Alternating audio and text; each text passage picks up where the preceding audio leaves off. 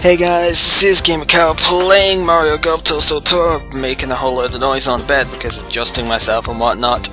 This is a take 2, I think, at the moment. Yeah, it is take 2 because, yeah, stuff kind of happened. I'm playing on a smaller screen than I am used to at the moment because I'm back up with my parents. It's playing on my old TV. Problem is, my old TV is 4:3 aspect ratio, whereas I'm used to playing on widescreen now, and it's not a huge difference, but it's a difference enough that I've been messing up all the time I've been playing so far, so yeah.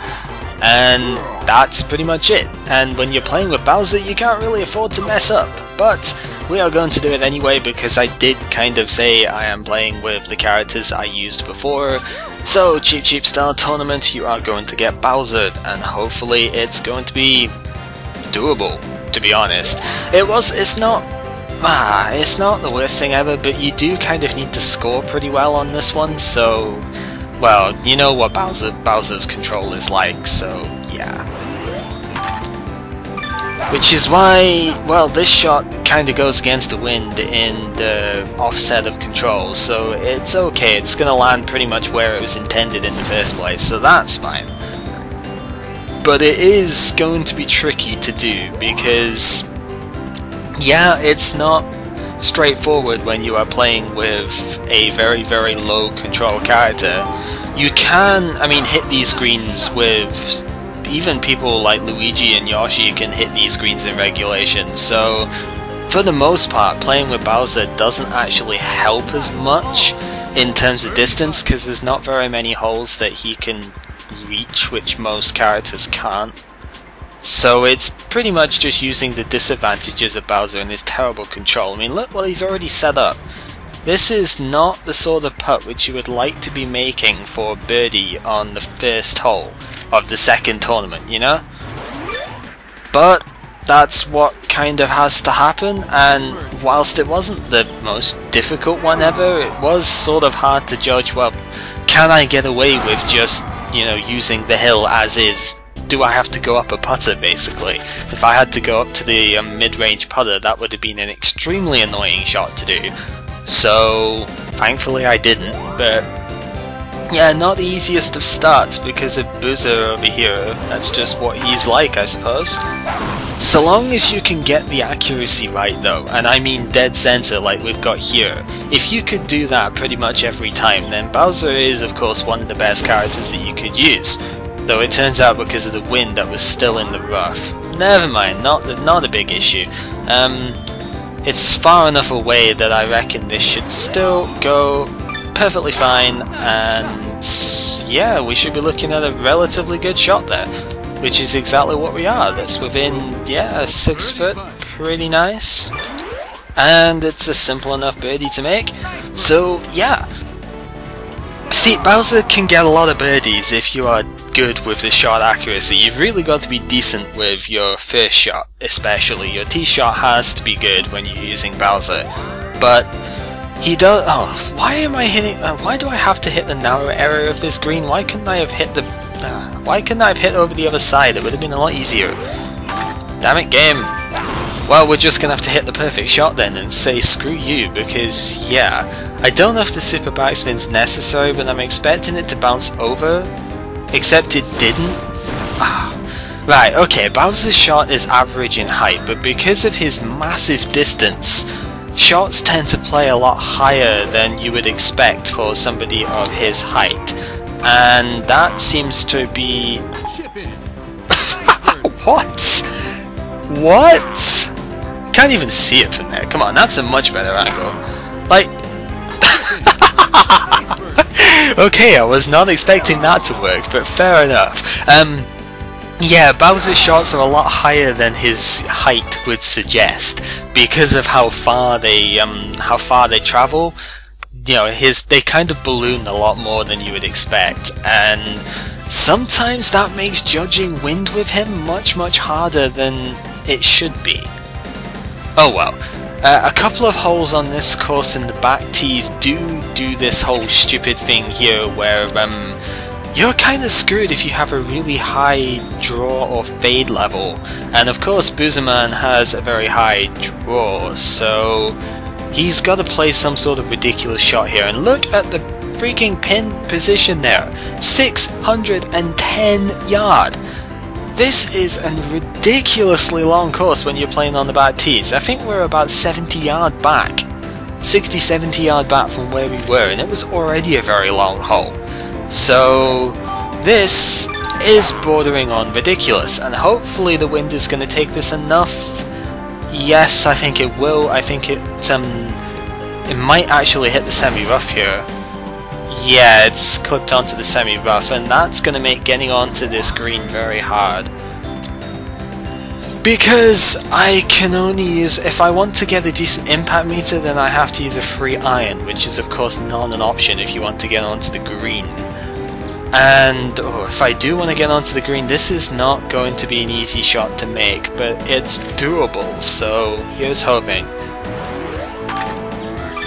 Yes, okay, good. Perfect, perfect, perfect. And I reckon if that doesn't hit the tree, which it does not, this should roll.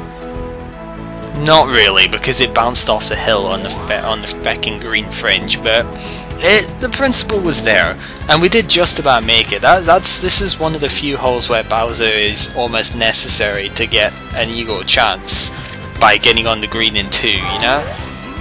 And this is royally screwed up. That was like the worst freaking approach ever, but you know it's going to roll straight down that hill and it's going to go in anyway. Bowser apparently is the master of chip-ins, and that is it, because look at that! That is just ridiculous. Bowser, what the hell are you on? Seriously, dude, you've just gotten -5 in the first 4 holes. Really?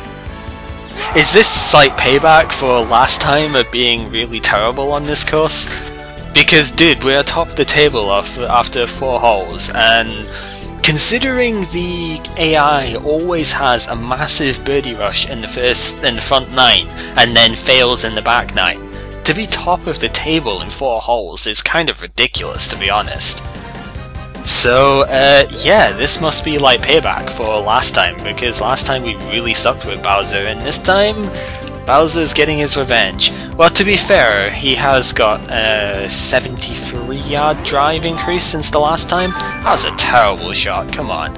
And the accuracy was fine, so the actual placement is okay, but losing another power shot already? Like, the whole point of me putting the power down 1 unit was to protect my power shot, and then I go ahead and end up hitting my power 4 units below where it was supposed to be. What the hell, cow? Seriously. And this is kind of a little bit weak as well. The top spin is definitely a little bit of a panic button. It wasn't necessary, and I think that kind of screwed it up a little bit, but if I didn't hit the top spin, it might have just bounced completely ridiculously off of that hill over there, and yeah, that would have messed up even further, so you know, whatever. This putt doesn't look that hard, but you know what it's like. If it doesn't look hard, it probably is, because that's just the way this game goes. It is off of a lot of fringe though. You see how much I've got to hit from the fringe here? You've really got to account for that, because fringe slows down your putts quite a lot, so hit it a good deal harder, and as you can see, that only just made it. So yeah, despite actually hitting what would have been a 30-foot thing, granted it's 1 foot uphill, but that doesn't matter that much. It needed 30 foot to go 20 basically because of the fringe. So yeah, oh my god, that wind is severe. If that was a little bit straighter, this would actually be a shot I'd go for. But I don't really trust Bowser to do this, because if I miss that... No, if I miss that, that's going straight in the water, and I do not want to ruin this good run so far, because this has been truly amazing. And of course, because I don't go for it, I hit the perfect shot. I hit the shot exactly as intended because I didn't go for the risky shot. But you know, if I had gone for it, Sod's Law would have said I wouldn't have made it. This looks like a big exaggeration, but look how high this shot is going. That shot is going to get taken so badly by the wind that this is necessary. I mean, you can see it with the animation here, the camera angle, that's still hitting the green. Look at that. Absolutely freaking beautiful shot because of how far over I moved it. You know, that is like the only reason that went as well as it did, is because I moved it so far over. It looked ridiculous moving it a good 20 yards over, but because of how high his shot is, it was necessary, and we are 2 strokes ahead of Womp King here. That is awesome. So definitely doing well, though the best main character at the moment is Wario. Wario is at 3 under compared to our 7. He's kind of failing at the moment. Well, I mean, 3 under is a nice score, but come on, if he's the best like actual character rather than just basic enemies and whatnot, I don't think we're really going to have to worry too much. Now, if I hit this shot absolutely perfectly, I'm going to backspin this, but if I don't, well, I'll try and leave it. It depends on what my reactions are like here. So hit that, and I'm still going to backspin it anyway because I overshot the thing. But unfortunately, because of the accuracy miss, it's going to bounce off of the hill in the wrong direction, and it's going to land into the fairway because, yeah, that kind of happens. This is what you get for missing your accuracy in the same direction that the hill is going, pretty much. So we just hit that. I don't want to spin that because it's going to go in anyway. Bowser is the freaking chip-in master. Look at this. This is just... Well, I mean, it shows you a little bit of what the hills are like on this one, or not just the hills, but what the green is like in general. You can see that the green is rolling a lot more than it was in the every other mode so far. And it's definitely paying off, because chip-ins can be a hell of a lot easier on this surface. They can also be quite a bit more difficult depending, but yeah, they can be a lot easier when you don't have to worry so much about the ball not rolling far enough. Because by God, it will roll far enough on this surface. The wind is also, of course, very favourable. It was favourable last time as well, but I just messed up the controls, so thankfully there's a wide target to hit this time, so that is fine. Best drive, don't really care, we're probably going to hit higher than that later. 55 yard, but you see the thing is going up hills, so I don't want to hit too much lower than that. I think I'm going to hit this and hope that it bounces right off the hill. So we're going to hit that, backspin actually because it's overshot, and that turned out to be beautiful. So yeah, truly good approach. Bowser is definitely showing his approaching skill today, that is for sure, and that is something which is quite weird, because Bowser doesn't usually have approaching abilities because of his terrible control. But yeah, 9 under, can't really argue with that at all. Really cannot argue with that at all. So, what is the wind like here? Oh my goodness gracious me, that wind is ridiculous. You know, I'm just gonna hit over here and hope to God that I don't mess the control up too much.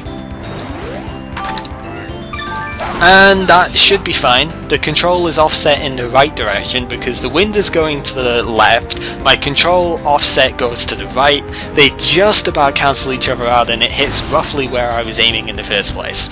So that ends up being a good shot, and now 220 yards to get to the green. That's pretty rough, but we might be able to manage this if I am careful. I'm hitting the bottom of the ball here, so I am going to aim quite a bit further across, despite the hill, you know. And yes, we've hit the perfect shot. I probably should have backspun that, but we're going to hope it goes anyway. Look at that beautiful camera angle. That is amazing, and it's going to definitely need the backspin. I didn't really think quick enough to put the backspin on that. My God, this putt is savage. Look at that. Ugh, that is a horrendous putt here. I can't even actually get the reverse angle on this either, so I am not quite sure. Well, it's all, apart from the first bit on that fringe, all of this is going to the left. So I think I'm going to aim, well, it's all downhill as well, so that's a bit more severe. I think I'm going to aim to around about here, because of the distance it's got to go, maybe to there, and then I hope this goes. It kicked off the hill, and that was pretty bad because it just bounced straight away, but who really cares? It's still a makeable birdie. It's not the easiest of birdie putts actually, I've had much easier so far today, but it's not the worst ever, and this should go in quite comfortably, which it does. It almost stopped right at the end there, I don't know if you noticed that, but let's get a better angle than that, Bowser. Bowser, yep. Watch how this slows down right at the end. That was, okay, maybe not as extreme as it looked in the first angle, but it was still very close to just dead set stopping there, and that could have been pretty bad, because that hill nearly took it way more. My god, that is the best freaking round I've ever had so far. This is ridiculous. I mean, 10 under in the front 9. Shocking, absolutely shocking. 10 under usually wins you this tournament. I've had one where the AI was like 12, which was pretty retarded. I think I won that one. Because I mean, look at this, even though we are 10 under, we've hit the best round ever in the front 9.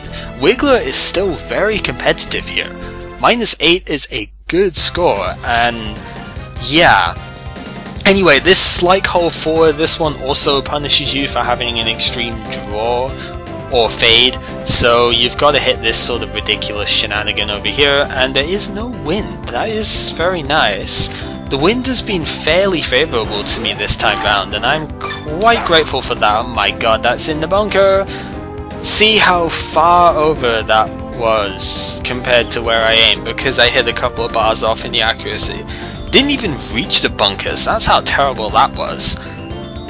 180 yards from the rough. This is not going to be a pretty shot. It might work, I doubt it. But if I do hit this much better than last time, then I might actually get a good shot out of this.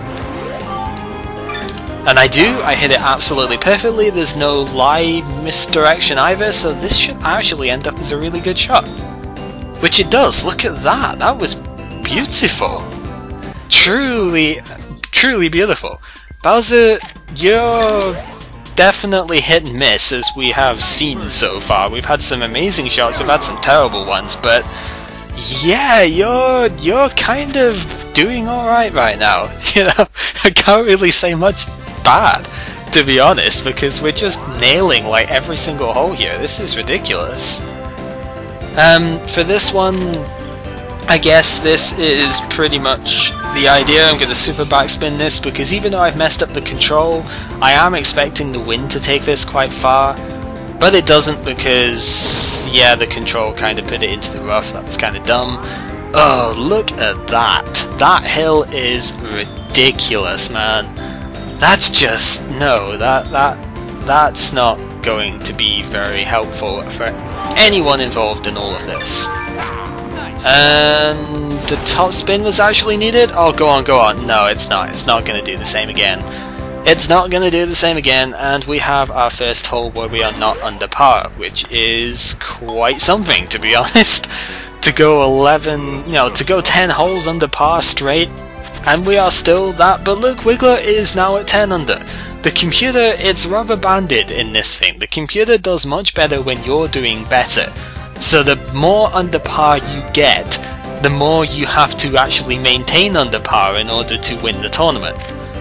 It's a pretty ridiculous scenario in a way, but it, you know, it works, and we might well have to hit better than 12 under here, because I don't know if Wiggler is going to drop. I honestly think, because of how well we did in that front 9, that we're going to have to hit an exceptional back 9 as well in order to make this work. Now I'm going to hit a little bit further back here, because I'm sort of anticipating hitting a little bit harder so that I can get my backspin running here. And that is what we are going to do. We have hit the perfect shot. It's slightly over in power as well, you know, the plus 1%. So, yep, gonna hit the backspin. It's gonna careen down here, and that was pretty sweet. Maybe you could have done with one less power unit there, because it was actually backspinning uphill, but that is a good thing because it's a nice flat putt. In terms of left-rightness, there was no brakes in that, it was just straight uphill.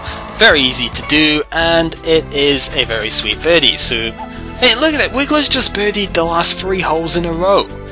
So, I mean, we're only one shot ahead here. Granted, he's played one more hole than we have, but we're only one shot ahead, and we've hit 11 birdies, no, 10 birdies and an eagle so far. What the hell, dude? Seriously, rubber banding to the max.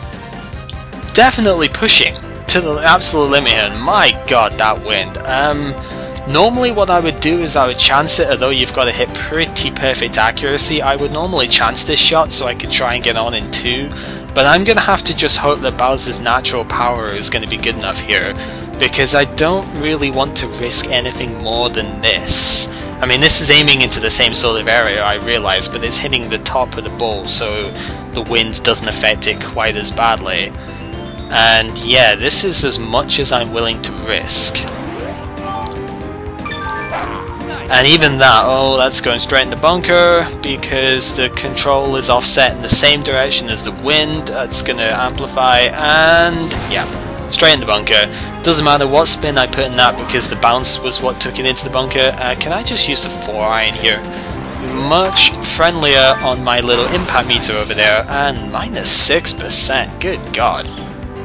Well, it's into a nice wide area of fairways, so it's okay, and the wind is now pretty much directly in our faces, so this is a much easier shot than the last one, which is good. I should hopefully still be able to get on this green, and we should hopefully still be able to make some sort of bird-like object appear at the end of this, because that would be very nice, although this is undershot. Bounce to the right. No, it's just going to stick. I was kind of hoping that would bounce to the right off of the hill there, because this is a bit nastier than I wanted, but maybe it's doable. I think it's doable.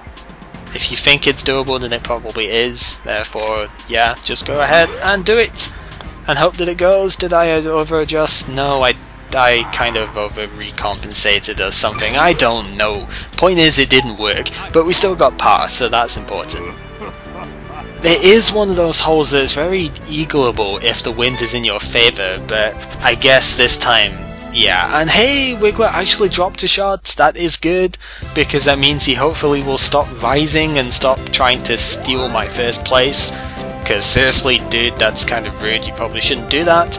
That tree is royally in the way. Why is that? There's only one tree planted in this entire course, that, you know, this entire hole, which is remotely possible to be in the way, and it is in the most in the way spot possible.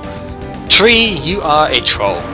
Anyway, enough about the tree being a troll. I'm hopefully, that was one hell of a lag spike there. I am hopefully going to not hit this into the rough. That would be nice. Yep, straight on fairway. It's a pretty wide area. Normally with this sort of character type you do want to try and land in the widest possible spots, and I'm going to hit straight over that tree because I'm just that badass. I don't know, that tree is totally not going to be in the way for very much longer, because we're just going to sail straight over the top of it. Look at that. Beautiful. And that actually turned out to be a very good shot as well. If I'd have backspun that, it might have gone a bit closer, but knowing the sand wedge, it would have ended up all the way over here, if I was lucky. So it was better not to spin it. As I say, especially on this surface, sometimes no spin is better than spin at all, so don't overdo it. And yeah, we managed to get ourselves to 13 under in 14 holes. This is better than my best already, and I have 5 holes left to play. Knowing me, I've just kind of jinxed that now, but oh well. I think with us being 4 strokes ahead and Wiggler on the descendancy, I think we are going to be okay no matter what at this point. So let's just play some good old fashioned golf and mishit our shot in the wrong direction, because why the hell not? I don't know. It turns out that's still not a terrible shot. It's not a great one because it's in the rough. I've got to play that, but you know, approaching does usually matter. But look at that freaking hill. That is ridiculous. I mean, I've had that quite a lot today, where that hill has just been so bad, and that topspin was probably not necessary in the slightest. But you know what? I'm not that fussed. I sort of expected it to stick into the hill a bit more, that's why I did put the topspin on, but it did not. Doesn't make a difference though, because it's not a difficult power putt, despite how it looked. And yeah, we are doing alright. Yeah, Wiggler's bogeyed the last 3 holes in a row. I think he's pretty much sunk at this point. So, with that said, we are just going to keep on going, and the game wants us to use a forward that would hit there. Yeah, no. It's obvious why, because the one wood doesn't quite reach here by itself, and the game doesn't factor power shots into your best shot thing. But, I mean, look at this is perfectly fine to hit this. Even with the slightly lower than expected power, it is still perfectly fine, and yeah, we are going to land comfortably into the fairway area, which is good. So long as you don't mess up both the power and the control there, you're pretty much okay. So that is fine. With this one, I am going to hit the slightly lower trajectory shot just because I'm going to backspin this. It's maybe a bad idea because I missed the accuracy, but yeah, that was a pretty bad idea. You can see why sometimes putting no spin is better than putting spin on it just for the sake of it. I didn't really put it on for the sake of it, it was just, you know, my reactions weren't quite there to say, oh hey, you missed the accuracy by 1 bar, better not put backspin on that because, you know, yeah, that's pretty much how it happens. And it doesn't matter in the end because that was a comfortable putt, there wasn't much of a break on that, and yeah, I can account for the fringe fairly well, so doing good. So, this hole, the wind is completely against, which is not good. This hole is interesting in the sense of, well, there's a few ways of doing it. I think Bowser actually has the option of going up here, which is interesting, but I don't know if I want to risk it because of all the trees which are around. Normally what I would try and do is I would try and hit into this little corner over here. If you can successfully stay on the fairway up in this corner, then you can do a very high approach to hit up the top, basically hit to the green in 2. And this tends to be where I try and aim for, so that is what I'm going to do. I have overshot it, I think the wind should compensate for that. Hopefully the super backspin will help, so please don't stick in the rough. Yes, okay, good. Now just stop. Stop! Don't roll down the hill! Thank you. Okay, 206 yard. It's a big uphill though, and it is a very tough shot. I'm not going to deny that this is not an easy shot. No, not a tough shot to make, but it is definitely makeable, and we are going to go ahead and do that right now. Just watch. The control is fine, the power was pretty much as hoped, and the direction was not the best ever, but it wasn't terrible. So we're up here, you know, not on the green unfortunately, but it is still makeable, so that is good. And there we go. It's going to be a chip-in because Bowser is the freaking master of chip-ins, as we have seen so far today, and he lands himself his 2nd eagle of the day. Beautiful stuff, Bowser. Beautiful stuff. This is literally just complete payback for the last time of sucking, isn't it, really? Because Bowser double bogeyed that hole last time, and now he's double underparred it, if you like. Double, you know, single eagle thing on that one. He's gone from 2 over to 2 under. And it's on the harder setting as well, so it's like, what the hell. So, this last course does, of course, punish you for having a massive draw because that feckin' tree. So we're gonna have to hit this, and it's not a bad shot, it's just, yeah, it's a little bit more open for error than it should be, but it's not a bad shot, so that's fine. The wind and my offset in accuracy are both aligned, which is not the best of situations, but because of how wide the target is and how big that hill in the opposite way is, it's not a hard shot to make. So yeah, that's a fairly comfortable first one. You've just got to do a little bit of internationalism, I suppose, in the side spin, and maybe that's not far enough over actually, because even though it's only 7 meters per second, that is still quite a sharp wind, and I'm just going to completely screw the accuracy up on this. Hope you don't mind. Oh, that better not land in the water. Oh, stick! My god, stop! Thank you! Oh jeez, that's way too close to a terrible ending on this. That would have sucked royally. Never mind, it did not, and this should be... What the hell just happened there? Did that just... What? That just stopped. That must have clipped the fringe or something, and yeah, just completely stuck. And this is for par. This is not an easy putt for par. It's mostly because it's off the fringe, and it's got quite a bit of uphillness as well. But I think it's doable. With what I hit, it is. So we do manage to get a par for that. Thank God for that. That last hole, man, that actually proved to be a lot harder than it should have been. Never mind, look at that, freaking 16 under, that is ridiculous. Take a look at that scorecard, that scorecard's phenomenal. Just, wow.